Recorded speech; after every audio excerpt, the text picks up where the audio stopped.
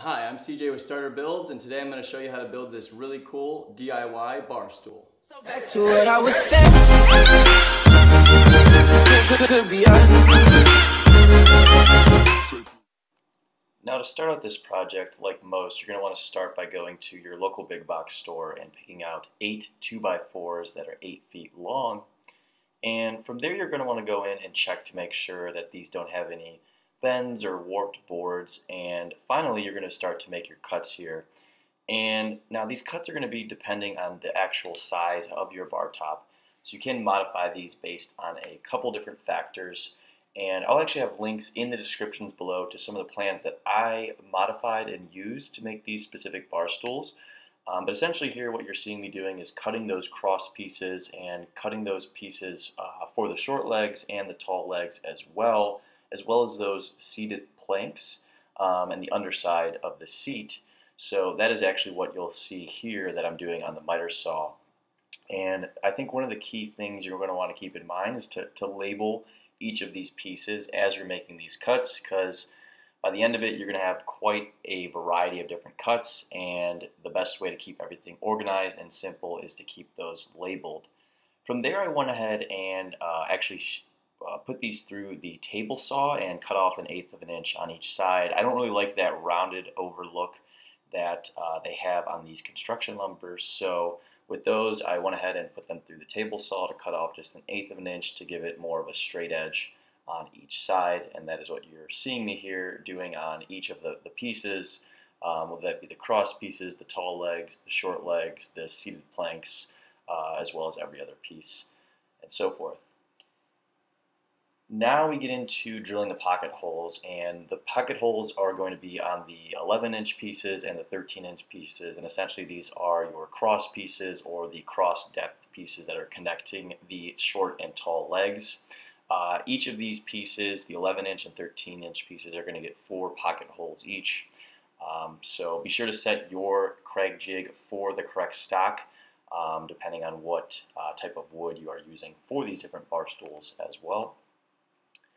Leading into this, you're going to go ahead and start to construct the different legs here. So we're actually going to start by assembling the tall ladder here, which is what you'll see me doing here.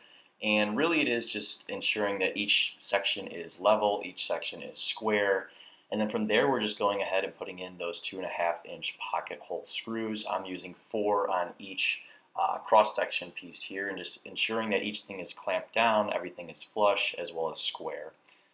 From there you're going to want to go ahead and transition over into the shorter legs, and these are going to only have a top supporting piece as well as that bottom supporting piece, whereas the tall legs are going to have a couple different sections of the cross pieces, which you'll see in the next picture here.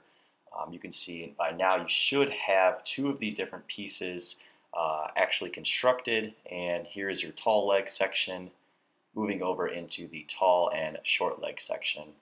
And from here we're going to want to go ahead and start to put these together. It's as simple as making sure everything's aligned and putting those cross pieces in place, checking for levelness, checking for squareness again, making sure you have clamps. It is a lot easier if you do have another hand, if you have someone else in your household to help you put this together. It'll make things go a lot smoother. And here again I'm just using those 2.5-inch pocket hole screws to attach everything, and then going into the seated planks here. So again I'm making modified cuts to ensure that these planks are the correct length as we're putting these on the top of the bar stool.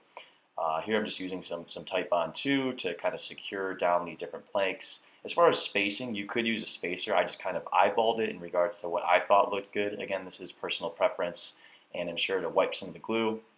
After that, you're going to want to clamp it down. You could put some weights on like I have here to apply more pressure. And then finally, I am filling in those pocket holes on the back end with just some glue and sawdust. You could use a wide variety of different methods for this. This was just the easiest for me, and it saved me some money in the long run. So after this, we're actually going to get in and remove the clamps, remove the weight, and we are going to add the underside of the seated planks. I'm just using brad nails to secure these in. You could use screws. It really is personal preference. And then from there, going into sanding, I started with a 120 and worked all the way up to 220 for my sanding preferences as well. And then lastly, we moved in over to the staining process, and I actually started by just using a simple wood conditioner for that, as well as a stain. And I believe both these products were Minwax. You can pick this up at your local hardware store. Very easy to find, very affordable for these different projects. So when applying the wood conditioner, obviously you're going to want to use a minimal amount, but you're going to want to ensure that it does kind of penetrate the wood. So typically you want to apply that and let it sit for around 3 to 5 minutes, and then from there you're going to start applying your stain. So hopefully this was helpful. If you guys have any questions, feel free to comment below, or check out the links below for the additional plans and cut sizes that I used on this project.